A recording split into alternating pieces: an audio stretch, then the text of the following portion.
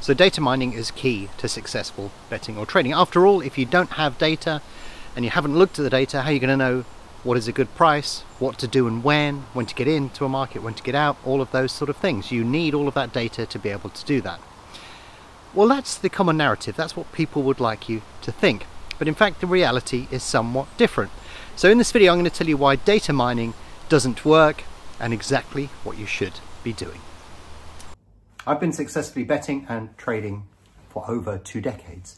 If you want more videos like this and you want me to describe more of what I do, then give us a like.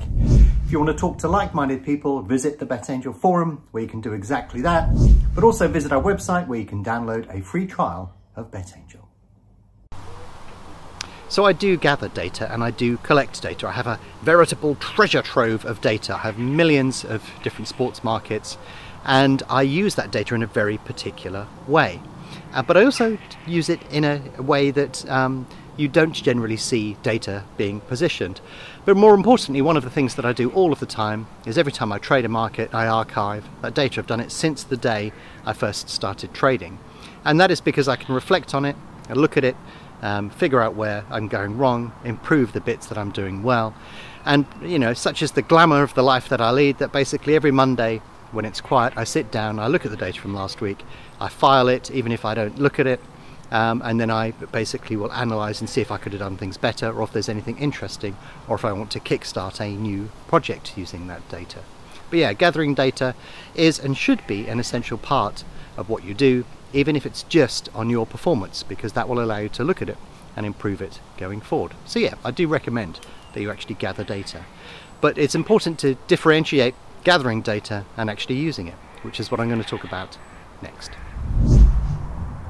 So I am pretty skeptical on historical data. You do need it and it's interesting to have, but the way that it's positioned a lot of the time is completely false. You see services like Opta saying, oh, so-and-so haven't scored for 6 games in a row where so-and-so hasn't been playing. And it's like, so? You know, what relevance is that? And you very often see these sort of things happening, and you know, people sort of say, oh, when a team is 1-0 up after 30 minutes, this is the case. Or, you know, a horse has traded 50% below its starting price in 3 out of the last 5 races. All that you're looking at there is a description of that data. It's not giving you any predictive capacity at all, it's just reflecting what is within that database. And that's why it's dangerous, because you would see something like a horse that runs at Windsor on a Monday, has the letter J in its name with saddlecloth 3, wins more often than you would typically expect, according to the data. But that bears no relevance on the future. If you roll that strategy out, it'll suddenly start losing money and everything begins to revert to mean. So you have to be careful how you use data. Collect it, but when you look at that data, you need to do something fundamentally different from it. But the reason that I'm skeptical on data is because a lot of databases come up with total nonsense. They're there to justify a bit of bet stimulus for the industry, or to get you to buy the data on the basis that it may contain information. But all it is a reflection on that particular data that has been collected. That fact aside, lots of data is available free of charge now. You can even go into the forum and download masses of football data if you want to have a play around and analyse data and look for something. And you know, what tends to happen is people repackage publicly available data and charge you money for it. It doesn't really contain much, and it certainly doesn't contain what you need to be able to use that data effectively. So I'll give you a clear example here. I've seen data based around Betfair SP and the high and low price that something has reached in play.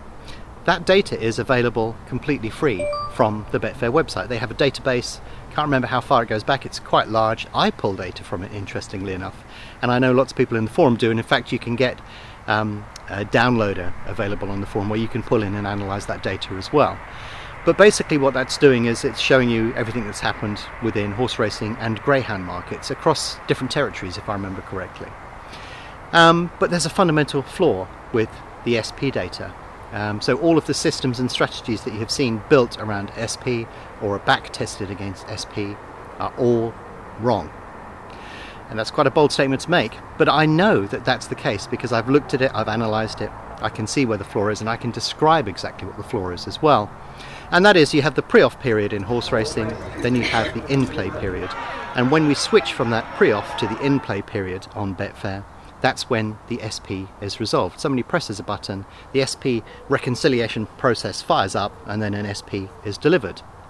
Now the problem is that switching of the market to the in-play period is 5 to 6 seconds behind exactly what's going on course. Always knew this was the case, but when I've been using total performance data, you can see the gap so clearly, because I can tell when the race actually is off, when the stalls fly open, and when Betfair turn the race in play. And there's a huge gap. So what you're seeing there is not the starting price of the horse, the last traded price or the most accurate price within the market.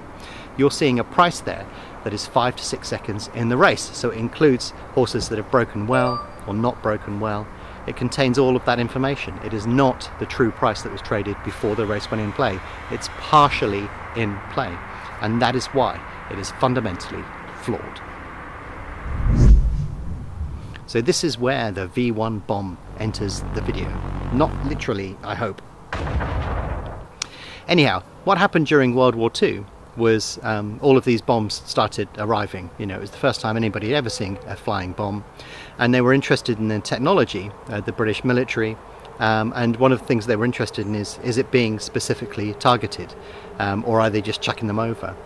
So what they actually went off and did was they plotted all of the bomb sites that they could find, and then they basically tried to figure out how these bomb sites were distributed, because if they were very specifically targeted, you would see a very steep peak within that data, but if they were randomly targeted, it would basically conform to a normal distribution, and that was exactly what they found.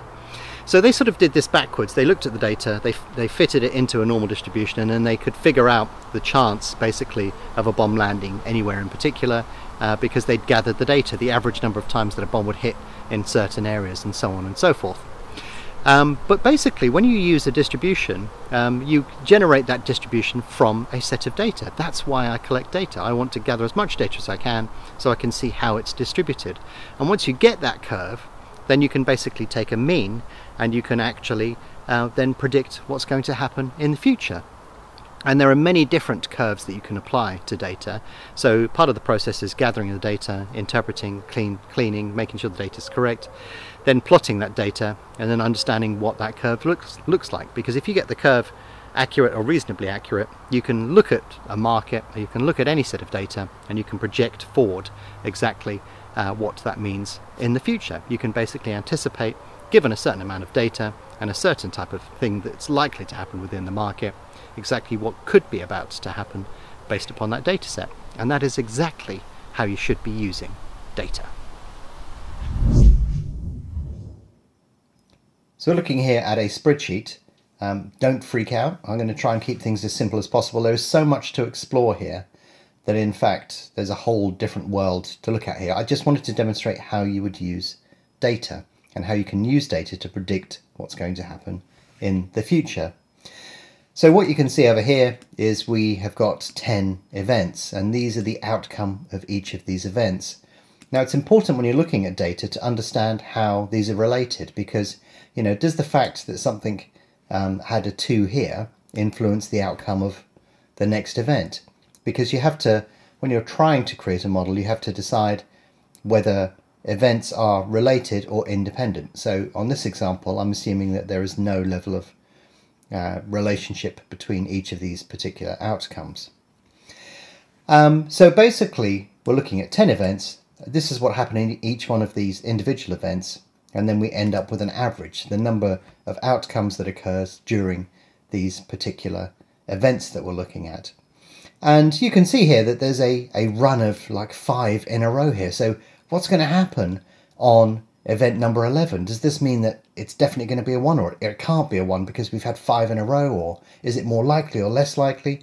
Well, the idea behind creating a model is that you actually get an answer to that. You pump more and more data into the model, and then you get a more and more accurate representation of what's going to happen on that event 11.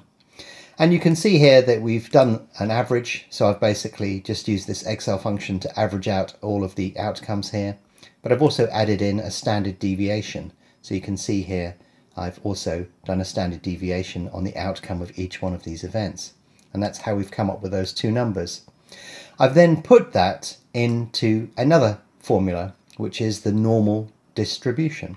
So you can see here, by pumping in the data, which is the average and the standard deviation, and the outcome that we're expecting, which is 0, we're basically saying if we have all of this data here, what's the chance of it being a 0 on number 11? And it's come back and said it's about a 14% chance based upon the data that you've collected. And then basically we've gone down, and you can see here we've got the same function, but it's just asking the question, what happens, what's the chance of 1 occurring given all of the data that we have over here. So you can see that says the chance of a 1 is much higher. So you can begin to see the relationship here between the amount of data that you collect, the quality of the data, and then how that translates, because we're saying the chance of 0 being the next sequence in this particular next event in this sequence is about 14%, the chance of it being 1 is 45%, and you can see all of the differences and how that plays out to there. And you can also see that we've basically multiplied the number of events, which is 10, by what it thinks the occurrence will be, and you can see how that sort of goes into the mix there as well. So it's important to do this so that you can get feedback on the quality of the data that you're using and whether this curve, this model, fits the data that you're looking at. Because you can see I've also used another function here called the Poisson distribution. It's another probability density function. It's a different version. You can get Erlang distributions, Poisson, normal. There are loads of different types. But you can see that these numbers don't sort of particularly fit very nicely. And if we do a graph, that would look very different as well. But basically what we've done here is we've taken a sequence of events. You would definitely use more than 10. We've assigned each of them an outcome. And then to work out what the next one will be, we've basically plugged these numbers in to a distribution of one sort or another, and then that tells us what the chance of what the next occurrence will be. And that's essentially why you'd use data and why you would model data, because it gives you the opportunity to look at data and then project forward. So in summary, when data's great. I love data. I love the more the merrier. I've got data going from really generally broad sort of concepts and like scores down to absolutely minute detail in each individual sport. I've analysed everything in such incredible depth, but most of that is really just a refinement from me that's occurred over many years. You don't actually need to have that level of data to be able to do something sensible, and certainly if you're using data to look back at something, that's all that you're doing. That's the message I'm trying to get across here. Data mining is statistical deja vu. If you look at something and then try and use that to project forward in the future, it very often doesn't fit. And if you build a system based upon something that you've seen and then start running that system, it will eventually fail because it will revert to mean. I will happily sit on the other side of that for the rest of my life because I know what does and doesn't work, and that does not work. What you're trying to do is to create some sort of a model so that you can identify something that is likely to happen in the future. And the more data you've got, the better that model will become. But you're also going to have to sort of fit it into, there are many ways that you can fit that data. You don't have to use standard methods. You don't have to use a standard distribution. You could use many different things to look at it. But fundamentally speaking, that's what you're trying to do. The data will reinforce something that will allow you to project forward what's likely to happen in the future. And if you know what's likely to happen in the future, you can anticipate it. And if you can anticipate it, you will make money.